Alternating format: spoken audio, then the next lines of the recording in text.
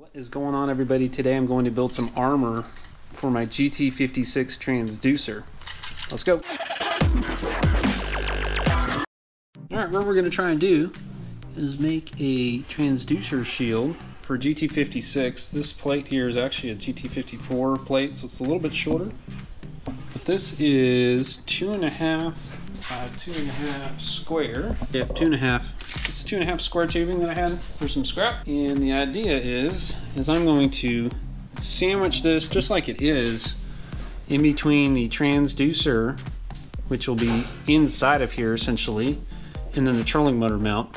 I'm going to cut this up and see if we can't make a transducer saver out of it. They're about 150 bucks, and I think I can do it with some of the scrap metal, so let's see what happens.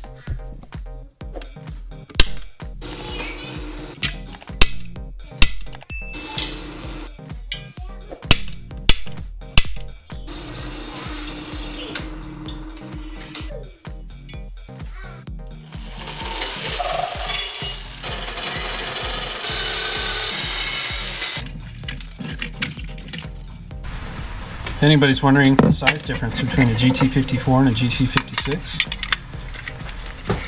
54 is 2.5-ish inches shorter than the 56. I mean, that's a huge difference. Look at that. Yeah, bottom to bottom. That's a big difference. Alright, so let's make sure we're designing the right one. I think I got an extra set of holes here. We're going to need to do some finagling to get all of this business through. So kind of between these holes here, I need to hog it out.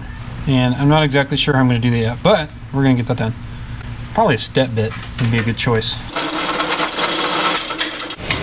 think I missed it. So off here a little bit, but I'd like to open these up.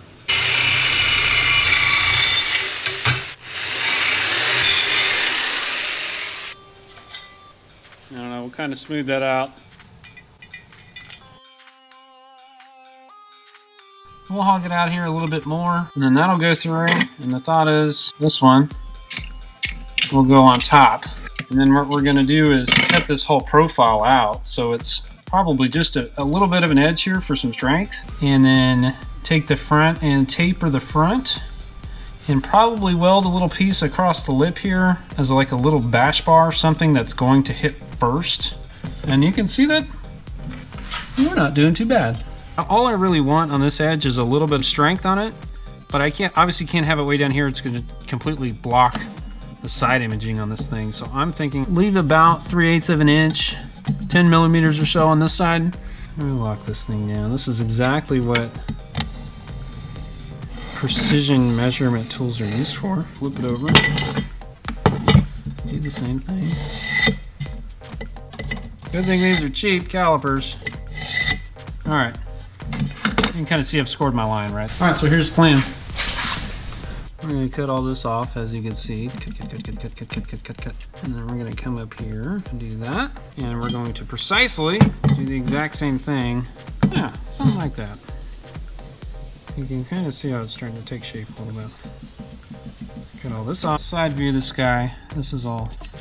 I'm going to have a front bash bar, if you will. And I'm going to weld a plate and close it up. We're going to cut it straight back here. This lip will give us some rigidity to it and help take any load from here, distribute it across the fasteners and the 3 hose clamps that's holding it to the trolling motor. Real quick, if you haven't bought your electronics yet, check out American Legacy Fishing. They do have a pretty good selection of Garmin equipment on their website. I'll put a link in the description. If you're wondering why I'm throwing sparks at the wall, it's because the hot rod's over here. And it's covered, but it would not be a good idea to cover it in sparks today.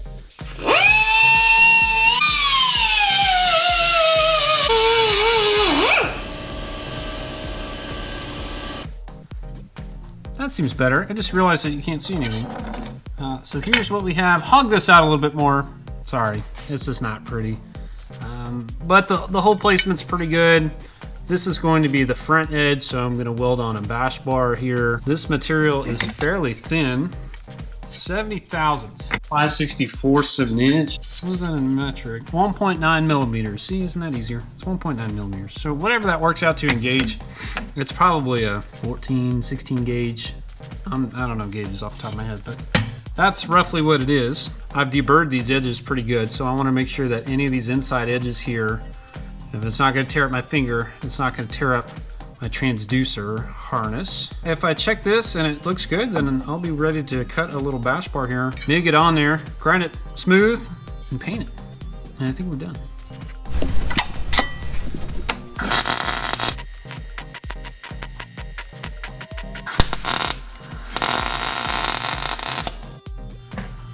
All right, here's what we ended up with. So here's that front bash bar. It's welded on there and ground down. It looks reasonable. So I'm gonna dry fit this one more time, make sure everything lines up, shoot a coat of paint on it, and I think we're good to reinstall. Go back and add this. So here we go. So what we have is the factory dealies, right? Hook up to my trolling motor. I've got my plate here, my bash bar. You can see that it is quite a bit lower than the actual nose of the transducer. That may give me some fits. I don't think it will.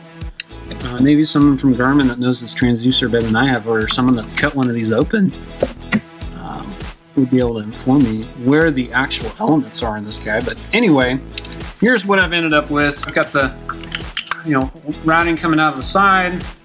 Absolutely worst case, I absolutely destroy something here. That's going to distribute that load across all of these fasteners here, and it may shear them. I doubt it. That would be the worst thing.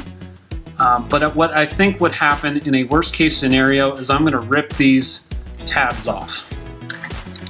And if I hit something that hard, it's better for me to break it away than it is to try and absorb it all. Right, so if I hit something hard enough, I would rather this come off the boat and just dangle off the end of the trolling motor. It's kind of that crumple zone theory of a car, right? This little car, it's pretty tough, but it would not be ideal in a wreck. Anyway, let's go install it.